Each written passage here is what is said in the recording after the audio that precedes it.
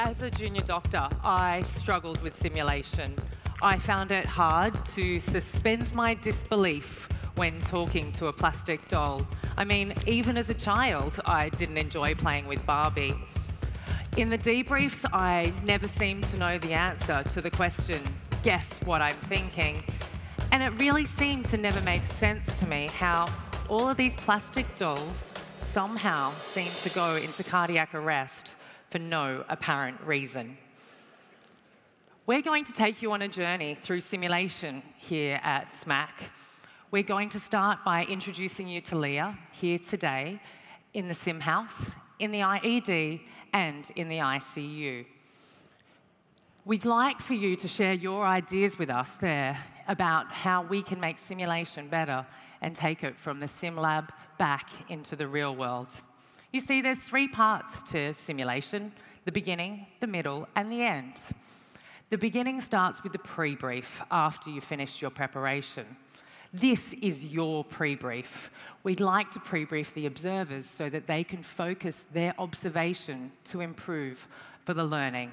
But the pre-brief is also where we make points for psychological safety for our participants. And so we ask them to immerse themselves for their improved learning. It really does help take them from the sim lab back into the real world.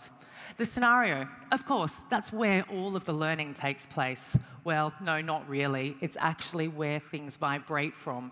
It's central, but it's not where most of the learning happens. That happens in the debrief. The debrief is where we unpack what happened. We begin to reflect.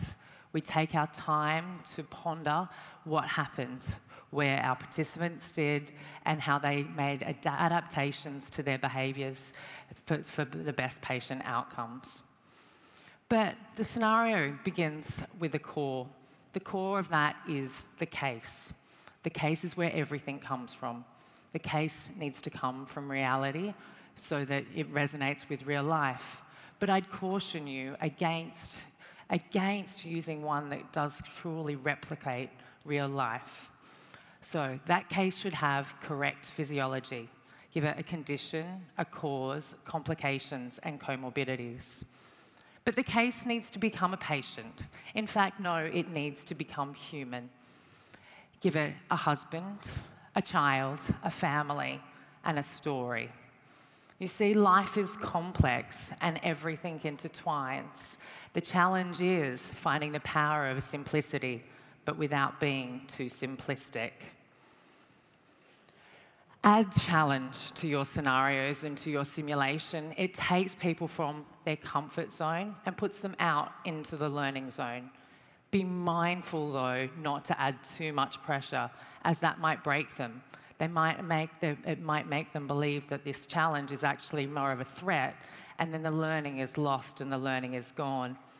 Give every twist and turn a reason for being there. Find something that is simple, be it the environment, the equipment, the stories of the bystanders, or the complexity of the case. But be mindful to keep it real, keep it authentic, and align it with your objectives. Don't just give your participants a twist and turn because you feel like giving them some form of a trick.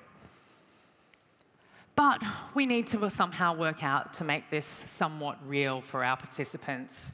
Give them real packs so that they begin to know their real gear.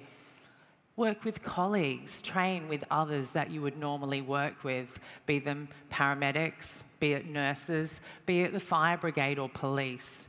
That's because it helps for teamwork. It builds teamwork, builds communication, but also, fabulously for us, it means that you might encounter a friendly face on scene that you know that you've trained with before, and then that really helps you to work forward and look after the patient the best that you can. Consider using humans as real patients. Get away from the plastic dolls. That means you can talk to them, you can communicate with them, but then you gain a real connection with that human that's there in front of you as you understand their story. But they can also react and respond.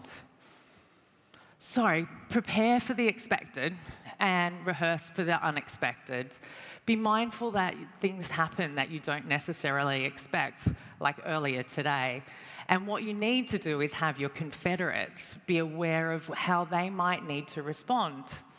If the participants ask for something that you wouldn't otherwise expect, like manual inline stabilisation, to a bystander who's non-medical, they need to respond with, but what's that? Because they wouldn't necessarily know that. And that's actually really hard for some of us confederates to do when we're role-playing in a scenario where we actually understand everything that is happening, but we need to pretend that we don't. The other thing with confederates is that they also can provide us with the ability to avoid the voice of God. So by that I mean, ask the confederates to provide the information that you can't provide through use of your simulation. So if someone's auscultating the chest, then the confederate can feed back in an authentic and real reason a way to listen what the sounds of the chest might be. But accept then that things might go right as often than they go wrong. See, your version of right and their version of right might not necessarily be the same, and you need to unpack that in the debrief. That's what the debrief is there for. So approach that debrief with curiosity and be mindful of the perspectives and perspective of others. Also, when you accept that things might go right, be mindful again that when things go right, it's because of the adaptations and the behaviours that people have done in response to the challenges that you have put forward to them. Remember that no two simulations are the same, neither are two missions. So be mindful of that as you work through the scenario. Take time to reflect on the scenario that you are putting forward. Ask for feedback from the participants that you're working with, debrief with your team, and also have some self-reflection. One of the things that I like to do is actually to run the same simulation over and over again. That pause, reflect, repeat, pause, reflect, repeat.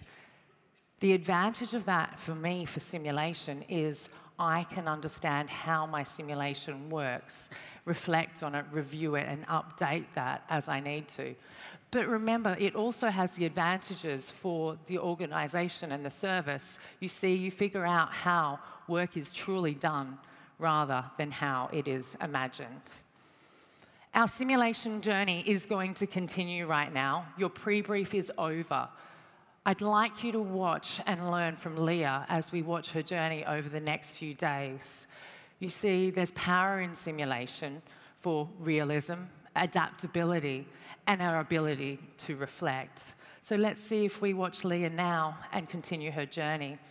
The debrief will happen in the sim house today, tomorrow, and the day after. I hope you enjoy meeting our patient.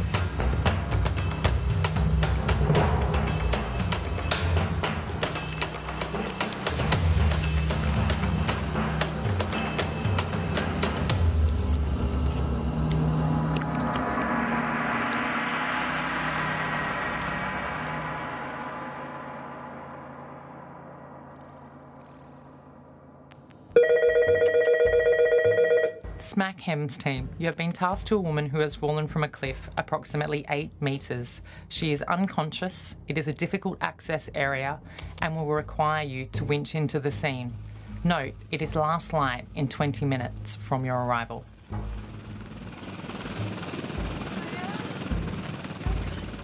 It's okay, they're here. Oh my God. Okay, Sam. Hello, how are you What going? happened? I think she just fell. One sec. What's your name? I'm Nat. I'm Alex. Nat, this is Sam, so Hi. we're part of a medical team. What's our patient's name? This is Leah. Do you know her? No, I don't know her All at all. right, okay. Hi, Leah. Just tell us what happened, Nat. I was just walking down there and I just heard this huge crash and I didn't see anything, but I think she fell from like all the way up there through all the trees and everything. And she was just here. So I just called for some help not that long ago. Okay. And what was she like when you found her? She was totally unconscious. She wasn't doing anything at all. And Well, you've done a great job. Well done. You're all right. So I'm just going to have a look at you, Leah. We're just going to figure out where you hurt, okay? All right. Can you remember what happened? Look, I don't know, but we're going to find out. Excellent. Got some obs. Heart rate's 110. Yep. Blood pressure's 110 on 75. Yep. And SATs are 98. Good work. Okay, Leah, open your eyes up. There's a little syrup here. All right, Alex.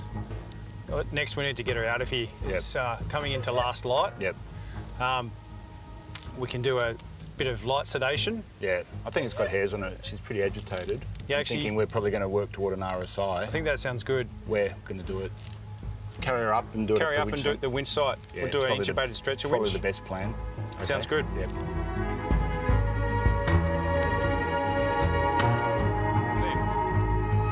Bit of a rock here.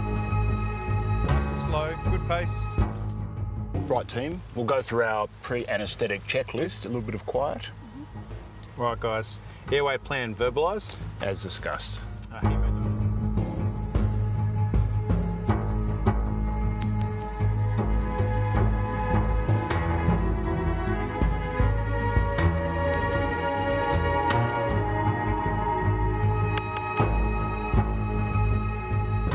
Check's complete. Okay, anaesthetising now.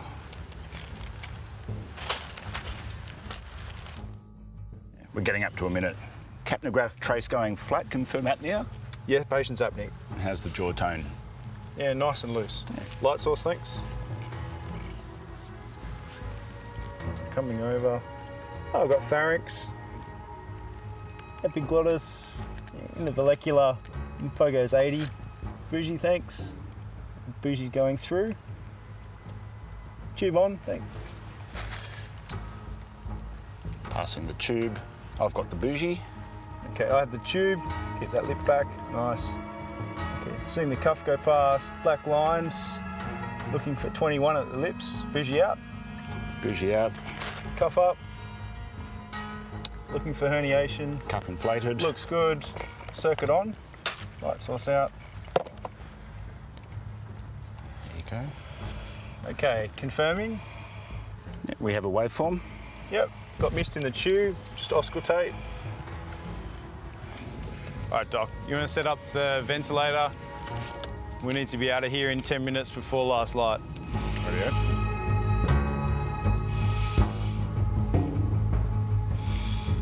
Where are you sore? Your head's sore. Okay. All right. There doesn't seem to be any facial fractures. Airway seems okay. Trachea's midline. So a little bit of sedation. I guess we just need to get her up to the winch point. Yeah, it's last light's not far off. So What do you think? Just some ketamine and carry her up and bit of try light and winch out sedation like and that? winch out there, yeah. I think that sounds pretty good. See how we go. Yeah. All right, guys, eyes on your partner, on lift. Ready, steady, lift. Nice and slow. Good pace.